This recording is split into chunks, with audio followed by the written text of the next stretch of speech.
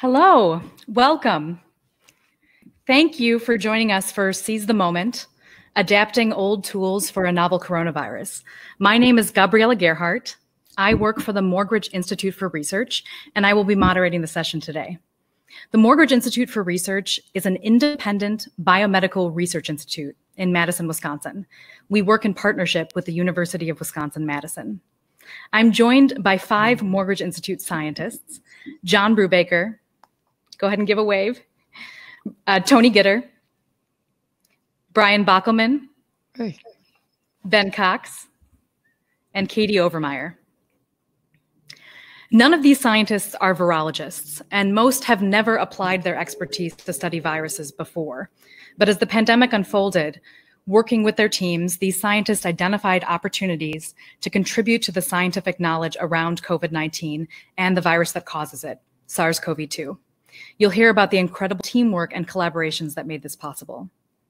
Our format today will be 5 mini lectures, one by each scientist here.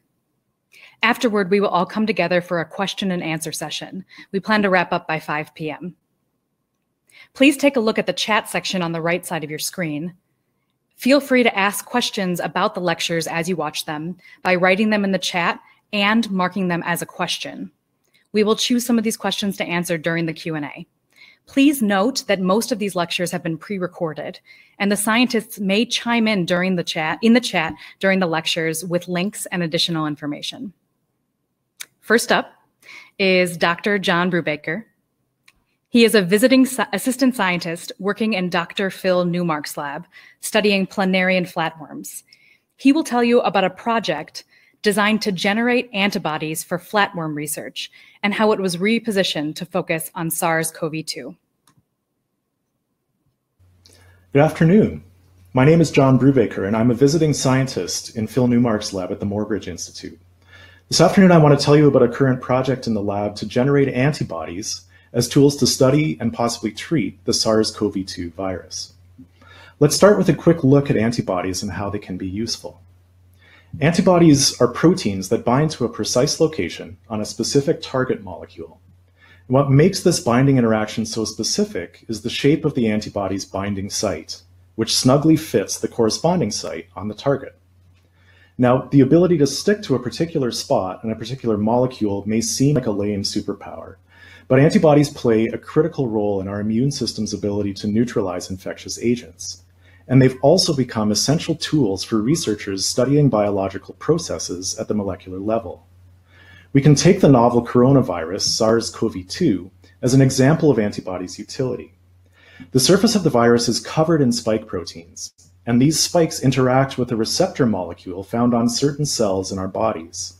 This interaction allows the virus to enter into the cell and use it as a host, producing more viruses, which amplifies the infection.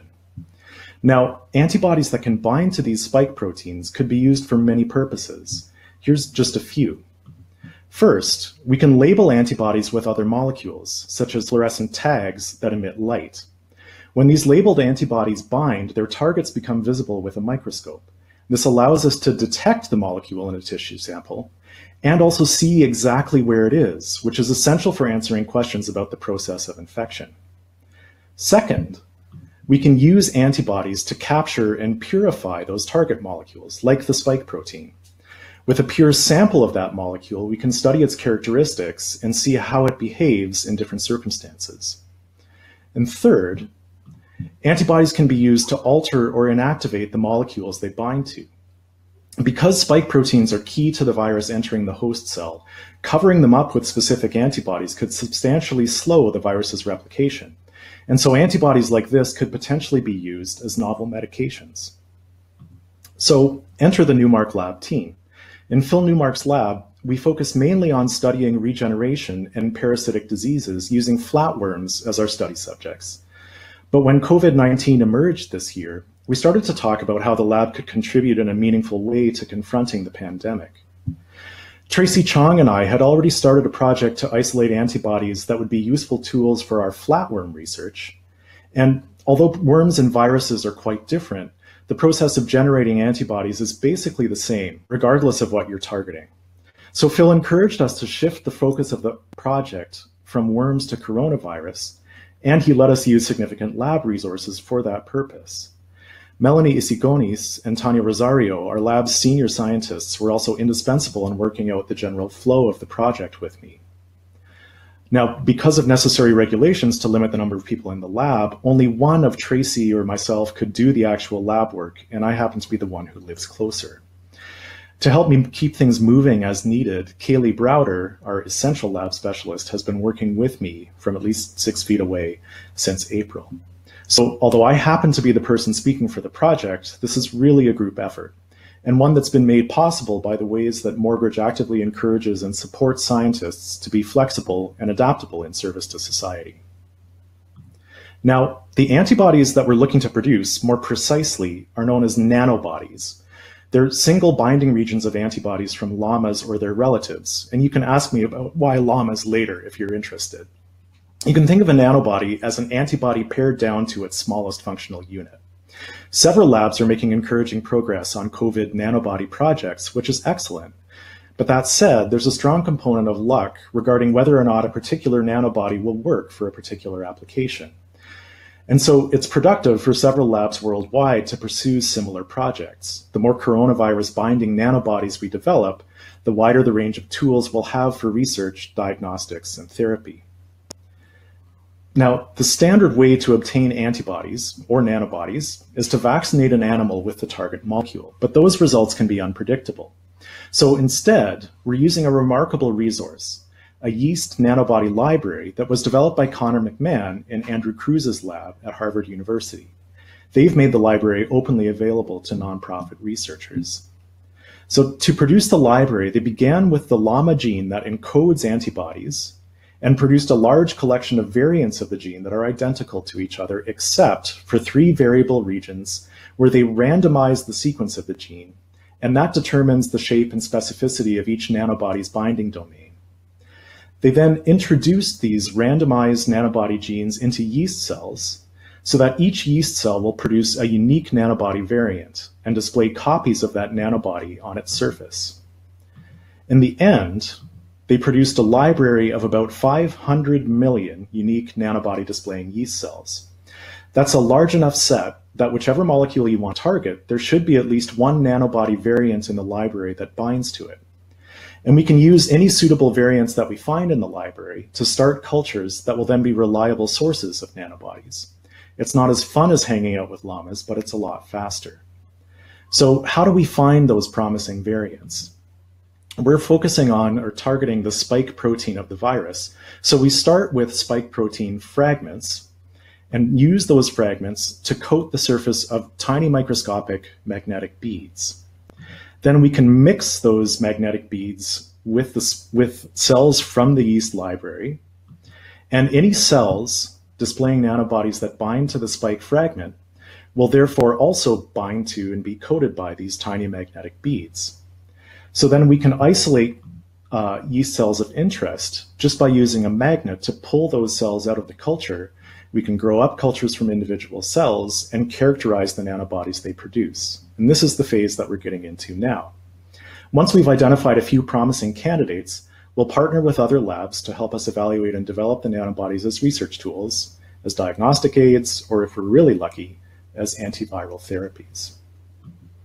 So thanks so much for coming out to listen this afternoon, and I'll look forward to taking your questions later. Thank you so much, John. That was fantastic. Looking forward to finding out about why llamas later.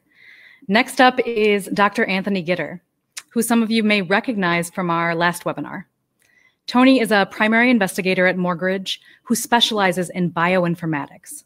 His lab is part of the John W. and Jean M. Rowe Center for Research in Virology.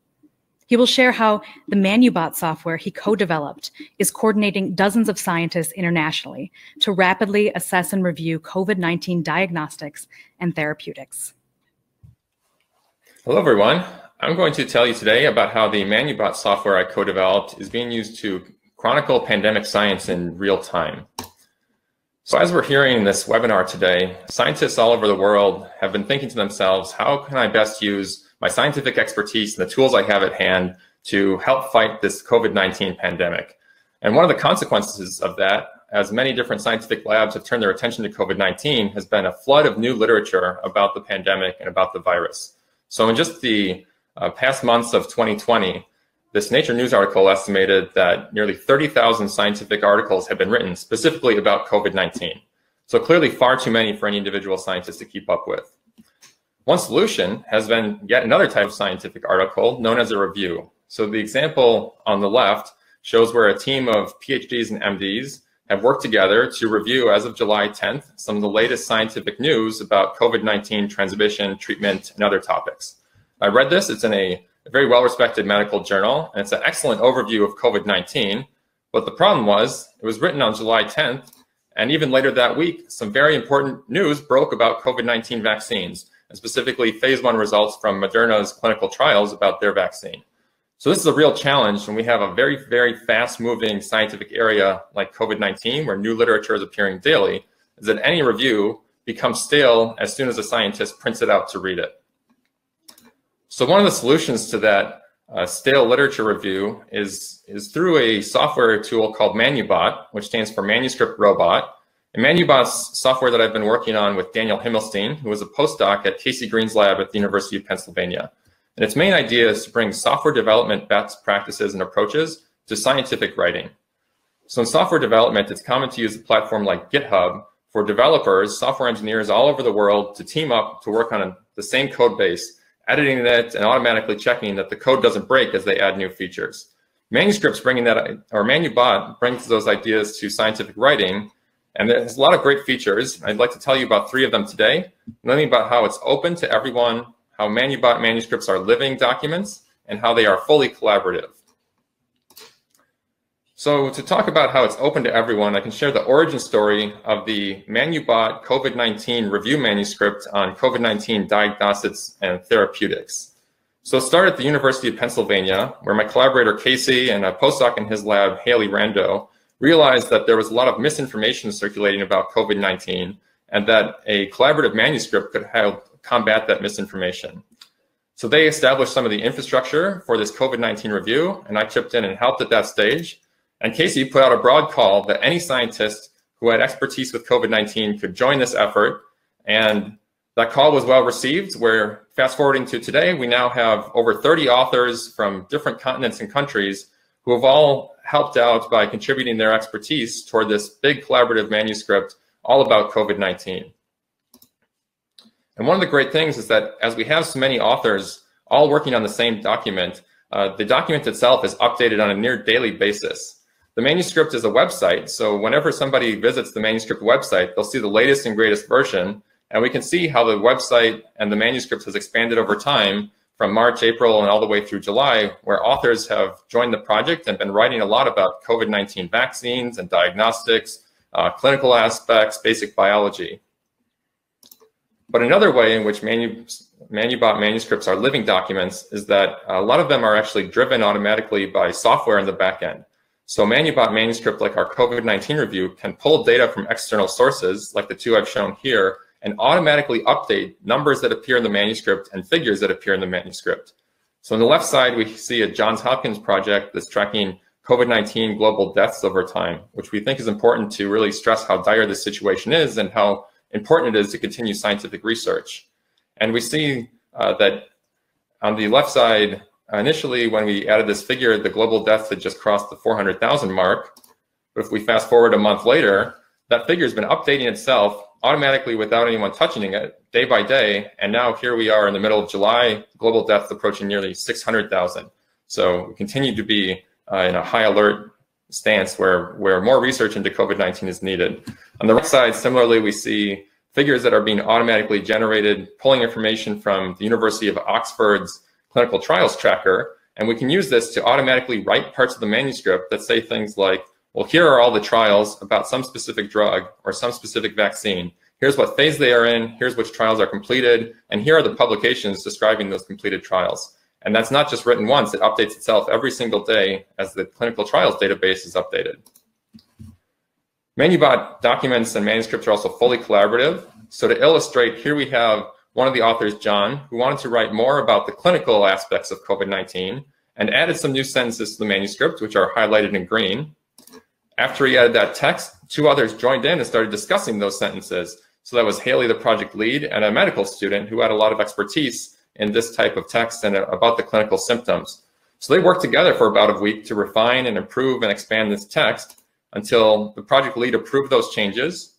The changes were merged into the main document, and then all the new text and the new scientific studies that were being referenced appeared in the manuscript website. So we see that example here where a few paragraphs were added, including new references like this example from the New England Journal of Medicine. So anybody in the world can propose new changes. It doesn't have to be somebody who was previously involved with the manuscript. It's open to all because we have discussion and review process for all the potential updates. So next, we're looking to submit the COVID-19 review to a scientific journal. But what's really exciting is that our team is going to continue working on this review, and the journal has agreed to accept more versions of the ManuBot scientific review on COVID-19 diagnostics as the review continues to evolve over the coming months. So thank you very much. And if you'd like to check out the work in progress, the URL is here. Though as we caution, this is not necessarily advice for the general public, but it's really a review of scientific literature. All right. Thank you so much, Tony. Next up is Dr. Brian Bockelman, an investigator in Morgridge's core computation group. He focuses on enabling research computing across the Institute on the University of Wisconsin-Madison campus and beyond. And he's also the technology area coordinator for the Open Science Grid, led by Dr. Marone Livney. You're up, Brian. Take it away. So I want to talk a little bit today about the research computing infrastructure we have at Morgridge and how it impacts scientists here at the Institute, scientists all around the UW campus, and across the nation, and how it's used to help fight and understand the pandemic. So research computing infrastructure is a bit of a different beast. It is utilizing many computers put together to help scientists solve a specific problem. And in particular here at Morgridge, we really want to emphasize to scientists that instead of thinking about the problems that they can solve with the resources that they know about, but rather they should think about the problems that they can solve with unlimited computing and think big and tackle some of the big challenges. And then within the infrastructure, rather than focus on computers, we really focus on providing the people and the techniques to help them move quickly. So when I think of infrastructure, I like to say I want to turn silicon bottlenecks into carbon ones. That is, I want people who are before waiting on silicon, that is the computers, to instead have the slowest part being the humans asking the questions, humans coming up with the great ideas, humans looking at the data or the intermediate results. And I really want an infrastructure that somewhat gets out of the way and let the humans be the people who guide and ask questions. And normally when we talk about infrastructure at Morgridge, we like to emphasize that it's 3 things. It's the people and the experts that know how to collaborate, know how to talk with domain scientists, and how to pick apart problems and think about how they apply to computing. It's the software, the toolkits and frameworks that we use to help drive the computers. And then yes, at some extent, you need to finally have hardware. But we really like to emphasize those 3: people, software, computers, because it's all too easy to think about them the other way around. And the other thing that's maybe a little different about the research computing infrastructure is that it's flexible, can be moved quickly, and it can be global. So the infrastructure that was used last year to help study particle collisions for the particle accelerator at CERN, I have a picture on the left, can this year be used to help fight the pandemic. And finally, I always like to point out to people, research computing is not exactly the same as using your iPhone or opening your laptop. And it really requires this human aspect, the close collaboration between the computer scientists and the domain scientists. So I want to give 3 little anecdotes of places where we've made, hopefully, a difference within the pandemic. The first one I want to emphasize is work done at Morgridge, that particularly one of the new PIs here, Tim Grant, has been tasked with taking cryo-EM pictures of human ribosomes that were mixed with RNA containing some of the coronavirus structures. And he wants to understand how the RNA is shaped and how it tricks the human ribosome into producing proteins, with the thoughts that if you can understand these structures, that you can hopefully disrupt them and prevent the virus from replicating. And this is really, for me, an interesting project in that he takes the pictures on the left, applies through some of the systems he's developed over 90,000 CPU hours, which would be a few years on your laptop, and starts looking at potential structures of how this might look like.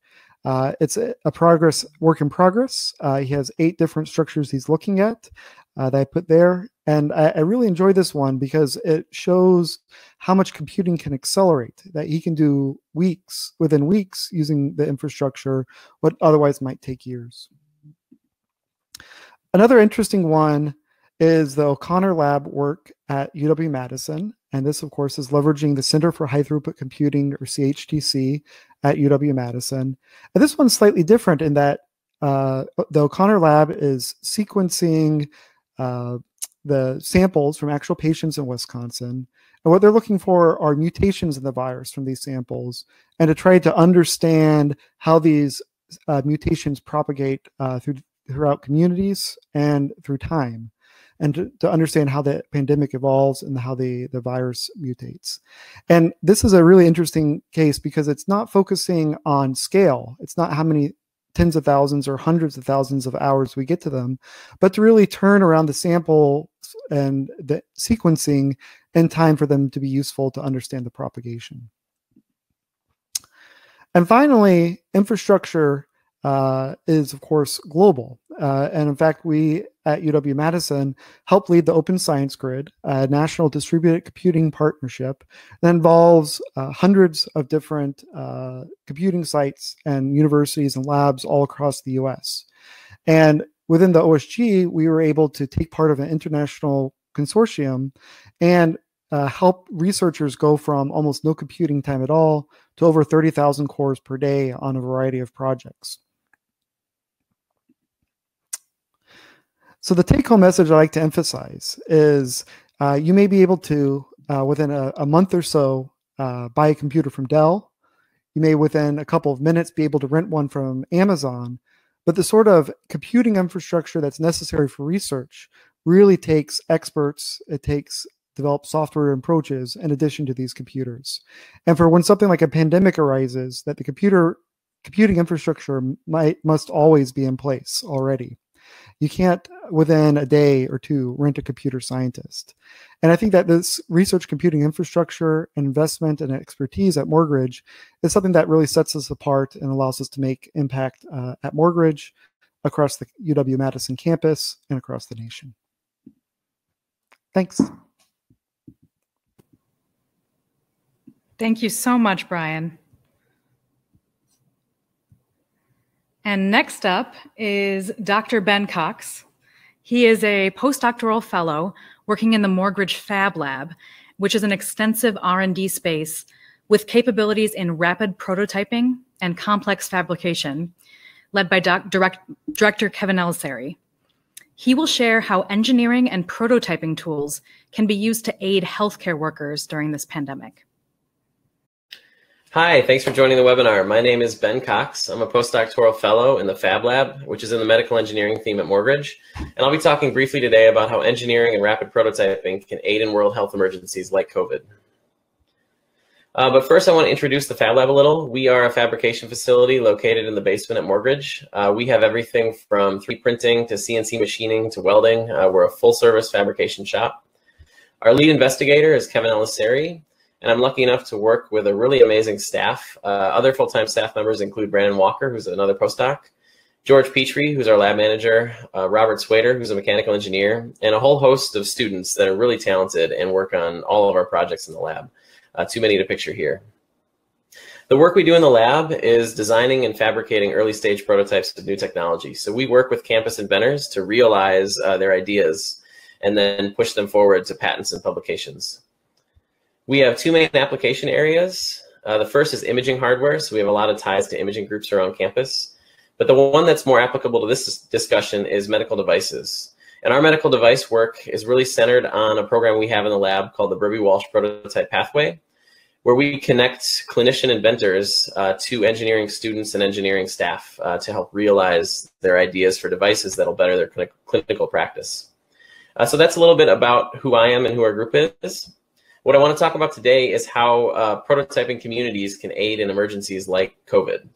But before I get into that, let's define what a prototyping community is. So prototyping communities include things like engineers and industrial manufacturers that you'd expect, places like fabrication facilities like the Fab Lab. But I wanted to make the point that it also includes makers in the community that have prototyping resources and knowledge, and also community makerspaces. We're really lucky in Madison to have a couple of really great community makerspaces.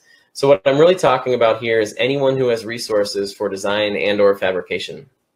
And the way that these people can help in health emergencies is by applying those resources to equipment shortages.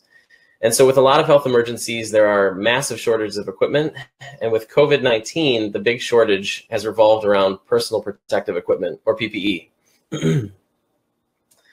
And so there's been a whole host of worldwide responses. Every city has, a lot of cities have community responses. And in the interest of time, I really wanted to focus today on the Madison area response. But keep in mind that things like this are happening all over the country and world as well.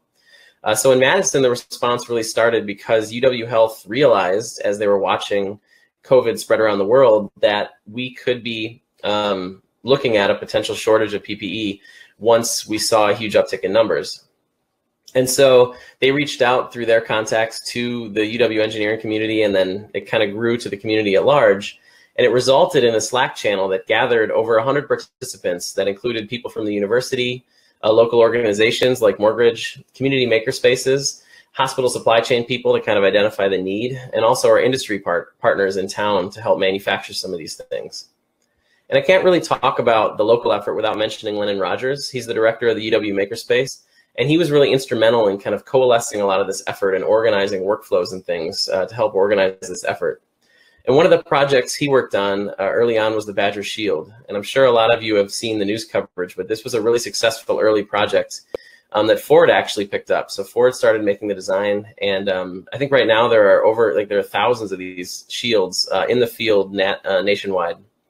But there are sub-channels in this Slack group that cover everything from trying to design more available PAPR hoods that are more accessible, including the blower, battery, kind of every aspect of a PAPR hood, N95 masks, UV sterilization, and more. And so that's kind of the Madison area prototyping response in general. And I'll talk a little bit about what the Fab Lab is doing in particular to address some of the needs in PPE.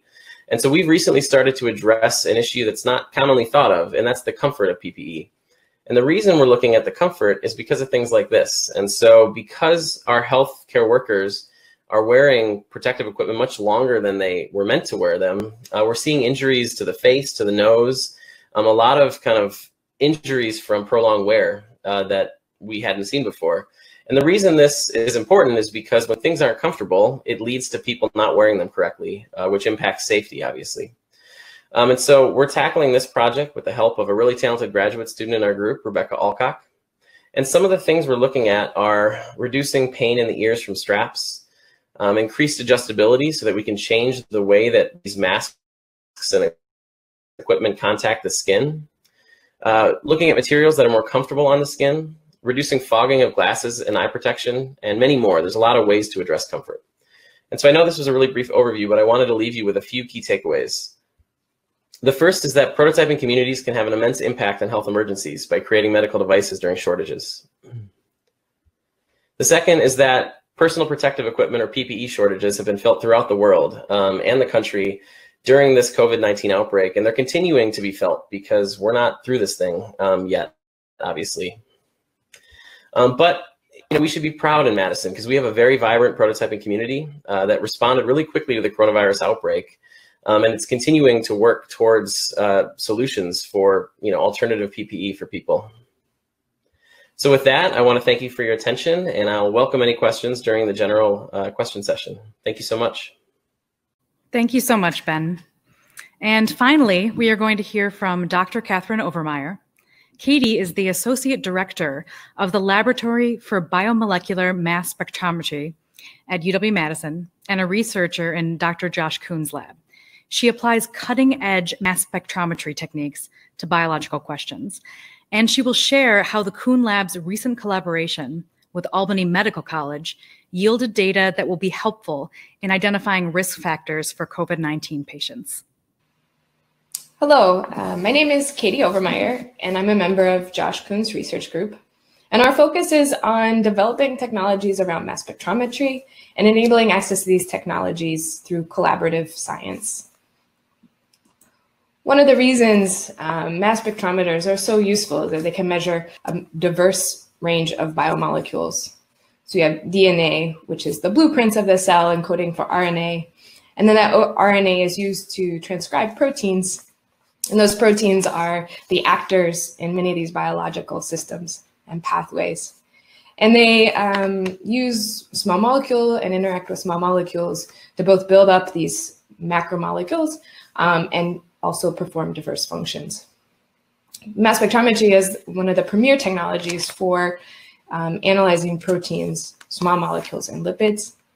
And one of the things that sets the Kuhn group apart is that we specialize not just in one of these class of molecules, proteins, or small molecules, but we try to capture all of them through various platforms that we have in the lab. So we have a number of different instruments that are used to measure proteins and small molecules and lipids, and then we integrate these data together to get a more complete picture of the biological processes. What that means is that our group specializes a lot in technology development. So we're modifying instruments and processes, and then we use those technologies in collaborations, which helps drive our science and the technology development. One of our recent collaborations was with Albany Medical College.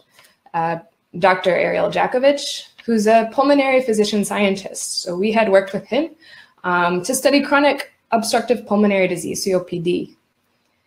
Then when COVID hit in April, Dr. Jakovich contacted Professor Kuhn and proposed a study to look at our COVID patients coming through his clinic. What Ariel noticed was that some patients did okay, and some patients performed really poorly and did not survive. And he was curious to understand what mechanisms might be underlying the severity of COVID response in patients. So he proposed that we measure molecules in plasma and blood. And we were really excited to do this because we're very good at measuring small molecules, lipids, and proteins. And Ariel proposed another data type, which would be white blood cells and RNA transcripts from white blood cells. Because white blood cells are really important to COVID response and the body's response to infection. To enable this technology to be incorporated with our mass spectrometry-based data, we teamed up with Ron Stewart, who's a Morgridge Institute for Research Associate Director of Bioinformatics. And him and his team helped corral the RNA-seq data and helped us integrate it with the small molecule lipid and protein. Overall, the study design was a recruitment of patients with COVID-19 or patients that had symptoms similar to COVID-19 coming through the Albany Medical Center. In total, we recruited 102 COVID-19 patients and 26 non-COVID-19 patients. They donated blood, which was separated for plasma and white blood cells. And in total, we measured thousands of molecules, small molecule metabolites, lipids, proteins, and RNA transcripts. But really at the heart of what we wanted to understand was what molecules were associated with the severity of COVID-19 response. To do this, we integrated several different bioinformatic approaches, those molecules which were associated specifically with COVID-19 versus not, those molecules which were associated with severity, and then a machine learning approach to narrow in predictive molecules, those molecules which predicted severity. And in the heat map, in the bottom left, those are all those patient samples and these 219 highly correlated molecules. What this summarizes down to is a really strong neutrophil degranulation response. Many complement system proteins were also in this 219 features, and high density lipoproteins. One example that I think is extremely cool from this data set and is enabled because we measured lots of different types of molecules is the association of HDL proteins and lipids with severity of COVID-19. And what we found was that HDL ApoA1 and 2, these are HDL particle associated proteins, were much lower in the most severe cases. And plasmalogens, which is a type of lipid associated with HDL particles, also was significantly lower in COVID-19. And HDL particles are actually good cholesterol. So if you go in the clinic and you have cholesterol measurements, HDL is better to be high. And lower HDL is actually associated with more severe response to infection. We believe that this is one of the ways in which patients are less able to respond to COVID-19, coronavirus, is because they have fewer HDL particles in this anti-inflammatory response. Another protein which we saw associated with this molecule is this SAA2 protein. And it can replace ApoA1 in these HDL particles and make it less antioxidant capabilities and is more pro-inflammatory. Again, is associated with worse severity for COVID-19 patients. We have many, many examples, and those data are featured in a medRxiv post you can find now online. The link is here. We also created with these data a huge interactive web tool called COVID-Omics.app.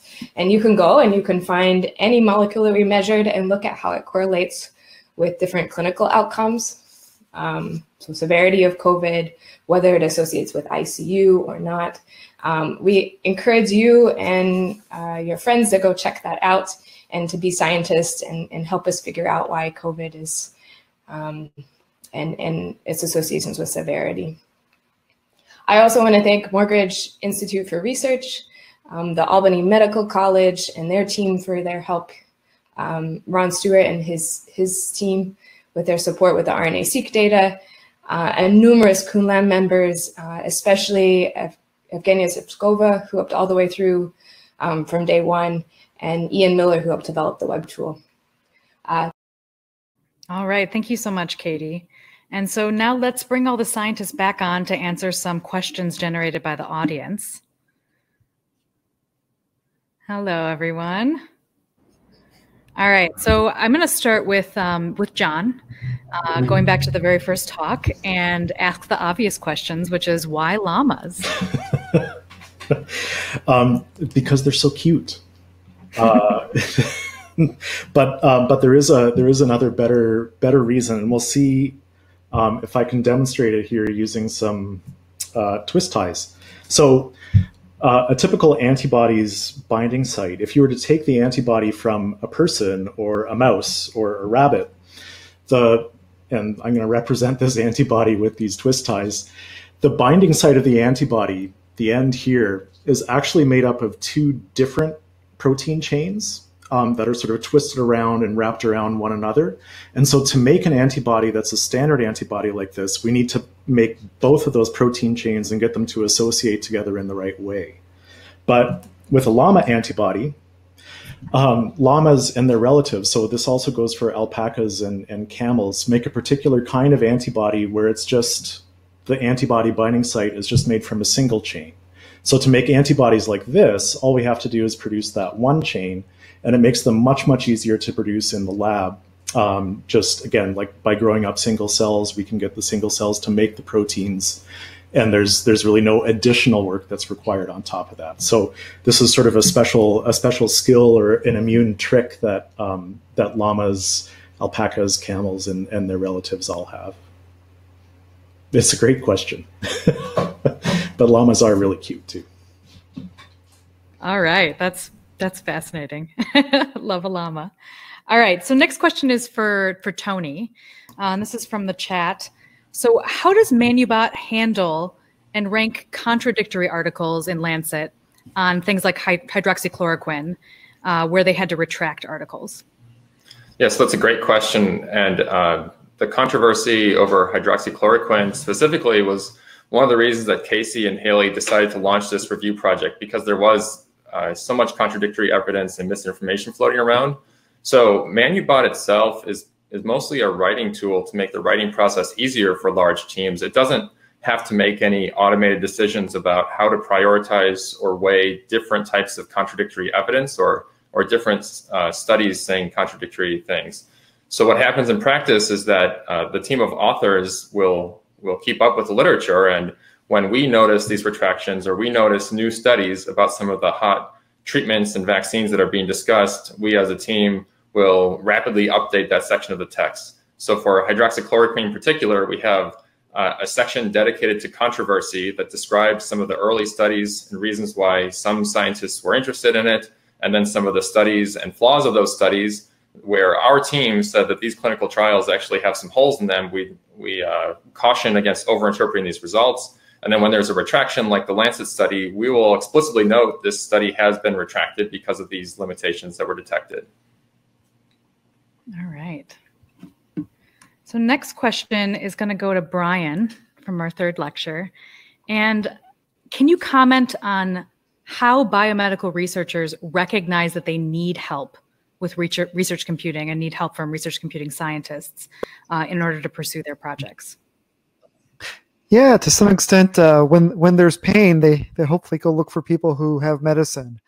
You know, to some extent, scientists are social animals too, and they, you know, as we can realize and work with our peers and look toward each other to understand that there is something where they're waiting on computing, where they have the ability to think bigger. You know, this is the value you get from having nearby computer scientists or people who are interested in infrastructure who want to sit down and work with the researchers. So kind of at the Morgridge scale or the campus scale, there's reaching out, there's building up collaborations, there is, you know, again, sitting down and understanding with scientists. For the national scale, it's a little bit different. One of the things that we participate in is the HPC consortium that helps, it was put together specifically for COVID-19 research and serves as a bit of a matchmaker to help people who know and understand that they have tasks or need this to get national scale resources, whether it's from the projects we work with, whether it's from the big supercomputing centers around the US, or even in some cases, Amazon or Microsoft. All right, fantastic. Next up is a question to Ben about PPE. And there were a couple questions in the chat about other types of projects that would protect against COVID. So, for example, supplies to use for protecting people in classrooms or specialized situations like choirs. So I hope you could comment on that, and then maybe also expand and talk about what is the process for developing medical devices? You know, how do you go about making those decisions, and what does that look like? Sure, no, that's a great question. So I'll start with the design process. And so at least from our point of view in our lab, all of our design projects always start with a need. And so we always have a clinician or somebody that identifies some sort of need or shortcoming in the clinic that they think could be addressed with some sort of novel device. And then they come to us, and if it's something we think we can address, we then work with them to define design constraints and get at really the core of what mechanically they're trying to accomplish. And then we work with them and with engineering students to come up with an initial prototype. And that's never the final prototype. We always have design reviews with our staff, and it's amazing how much designs evolve through the course of this process. And then we iterate based on all the feedback that we get during those design reviews, and hopefully approach something that's workable for the clinician. Kind of towards some of the specialized questions, I think Kevin added something to the chat, but there is some effort from the Badger Shield project, at least, to make shields that are designed for teachers. Beyond that, I'm not exactly sure you know, what's going on in terms of helping out with better remote learning for classrooms, because we've really been focused, especially in Madison, on potential shortages and making kind of replacements for things that could be in short supply. And then singing, I'm not really sure what that would look like. It's a great question, because I think singing has been one of those activities that is actually one of the higher risk activities now, because as you sing, you're projecting your voice really loudly. There's a lot of droplets where you can transmit the virus. So that's a great question. I'm not actually sure what that might look like. So hopefully that answers. And as a follow-up, can you give us an example of one of the medical devices that you've developed in the Fab Lab? Sure, yeah. So we have clinician collaborators from all sorts of fields. Things ranging from, we worked with a burn doctor, Dr. Angela Gibson, to develop a device to recreate in the lab burns that they could study to then develop treatments. It's really actually hard to create kind of sustainable and consistent burns in a lab setting. So on that end, and then there's all sorts of smaller devices we make. We work with ER doctors all the time. We've done some endoscope type projects. Just off the top of my head, those are a couple that I can think of. And next up, I'm going to have a couple of questions for Katie. First up, I know you answered this in the chat as well, but I was hoping you could speak to it. So what percentage of the blood samples are from older populations? And can you speak to the demographics of the blood samples? Yeah, so I tried to corral some of that data, but I also invite you all to look at that as well. It's fairly easy to access through the web tool. The average age was around 60, so older population, as you might expect. There were some younger patients as well. And then that age range was very similar for people that had COVID-19 versus our control group without COVID-19, was about 60 to 65 age range.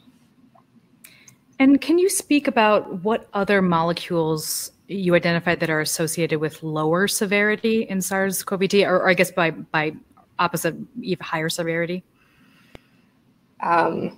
So lower severity being, so there's two directions, right? Things which increase with severity and things which decrease with severity. So the decreasing things are HDL, particle-associated proteins and lipids. Things which were increasing with severity were things like neutrophil, and that's one of the hypotheses that's been put out there as a neutrophil degranulation occurring with in COVID patients, and that has some negative consequences, leads to thrombotic events, so this hypercoagulation state. In the coagulation pathway, we also see both up and down proteins, so we think that that's also being changed in COVID patients in their blood. And I think the other ones we see changing, there was some folic acid metabolites that are related proteins that were changing as being down also in COVID patients. Yeah, I think a lot of this has been summarized in the manuscript, but we don't highlight everything because there are many, many, many molecules, thousands that are changing with COVID. I think our number of things which were up or down in COVID patients was around 2,000. And it's only when you look at severity and when you apply machine learning where we're able to narrow it down to 200. Wow. Yeah. Really do check out the tool. It's super cool. We really want it to be used. We want you guys to ask your own questions if there's proteins or molecules you're curious about. All right. Yeah, everyone check it out. I believe the link was just posted again in the chat for anyone that wants to check it out. And then I want to kind of throw out a question to the whole group as a whole. So in general, Morgridge scientists focus on basic science questions and a long view of science. And that's very different than working on emerging virus like SARS-CoV-2.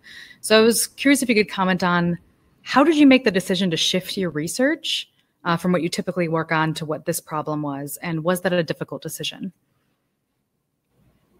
Anyone can jump in. I can go first if you want. We already do a lot of device development, and so it seemed like a no-brainer to kind of jump in, especially once we kind of heard about this local effort and we had the resources available. And so I think early on, a few of our lab members jumped on the Slack channel and just helped with design, design help for some of the sub-channels, and also just a lot of research help. And so I think one of the channels we were involved with was the N95 channel, which is a really tricky problem, creating something that's equivalent to this FDA-regulated, very kind of actually sophisticated piece of equipment, this mask that filters down to 0.3 microns, and so we helped out with design there. We were connecting people, and then we realized that we could tailor some of our projects to actually developing some of these devices, and that's the new angle now with Comfort. We were trying to find kind of a niche that wasn't really addressed in the channel yet, that we felt like we could make an impact, and so that's kind of why we decided to go that route. But we have a lot of students. We take on device design projects all the time, and so it seemed kind of like a no-brainer to jump in that regard for us. All right. From the research computing side, to some extent, switching gears is what we do professionally. The Center for High Throughput Computing, for example, supports about 300 different groups on campus and delivers about a 400 million CPU hours per year. So we get really good at helping identify scientists that could need help, that prioritize and be able to shift resources their way. So obviously, when a big societal impact, important project like COVID-19 comes up, this is, at least to us, somewhat natural. I guess I can also chime in a little bit. So we're in the Newmark lab. I mentioned in my presentation that we're primarily a developmental biology lab and we study flatworms. But when you're talking about viruses, because viruses need to get inside cells to do their dirty work, almost any research that has to do with cells and how they behave has some kind of connection to virology. Like virology ends up weaving together a whole bunch of different biological subdisciplines. And so it wasn't a huge stretch for us to just shift some of what we were doing towards developing tools to address the COVID problem. The big decision, I guess, that needed to be made was just, do we have money and people's time to put into the project? That was mostly up to Phil, who calls those shots, and he's been very supportive from the beginning. So it hasn't been that much of a shift for us. I sometimes joke that in looking for nanobodies or antibodies that will help out with the COVID epidemic, I'm getting the practice that's going to make me better at generating antibodies for worm research down the road. So it's not that far off topic for us. All right. And how has the research changed in the context of the risk of the virus? Have things been different for you in the lab? Are you asking? I'm asking anybody. Anyone? Anyone can jump in. You hear a lot more crickets chirping these days. So we're as much as possible, we're all working from home unless there are things that you absolutely have to go into the lab to do. So the lab is definitely a bit more empty than it has been. That's the main thing that I'd notice. Lunch breaks are not as social as they used to be, for sure. I know for our team, we had to do special updates to our biosafety protocol and make announcements outside the door, like don't enter the lab because we have active COVID-19 samples being processed. But a lot of the same procedures we deal with many of these human-derived samples is that most things are infectious. It's called universal precautions. So assumption from us as people handling samples is that they probably are infected with something. So many of the same processes we would do for any blood sample, we also applied for these. Yeah. For a computing guy like me, it's easy to think, gee, he just goes home and he needs Wi-Fi. What else? So maybe the lab aspects haven't changed at all, but in terms of the collaborative and social aspects, it's always amazing to see how much more overhead it takes to have a 5-minute conversation with somebody when you have to organize things over Zoom, as opposed to being able to walk down to office. So you really feel, and you have to really put in extra effort to make sure you reach out and work with your collaborators and make sure you communicate well with them, even if you're not at the lab. Mm-hmm. And can someone, we had a quick question here just as to wrap up. I mean, how does this COVID pivoted research get funded? How do you, typically people work on long-term grants. Can anyone speak to that? So I can speak to that a bit. I think part of the interesting features of the Morgridge Institute is that many of our labs, and I can speak for myself as somebody who runs one of the computational labs here, have this flexibility to decide what to go after next, whether that's the next long-term project or pivoting to something in the very short term. So for me, at least, I have this flexibility using support from the Rose Center or support from the Morgridge Institute to go off and explore something when an opportunity arises. And oftentimes, if it is a big, that spirals into a longer project, or if it requires a lot of experimental resources or a lot of personnel, we do seek external funding. We need other support to continue that work for months or years. But it really is special being at the Morgridge Institute so that we can pivot as the needs arise. All right. All right. Thank you. Thank you all so much for coming out today and giving us a little update about your research. That's all we have time for, but I will leave the session open for a little bit in case you want to scroll back and check out any of the questions. And for the scientists, feel free to answer any other ones that came up or share the links again. And just so you know, we offered a free sticker if anyone would like that. And we can also put up a link to sign up for Morgridge's e-newsletter if you'd like to continue receiving that. Thank you all for joining us, and make sure to wear a mask, wash your hands, and take care. Thank you.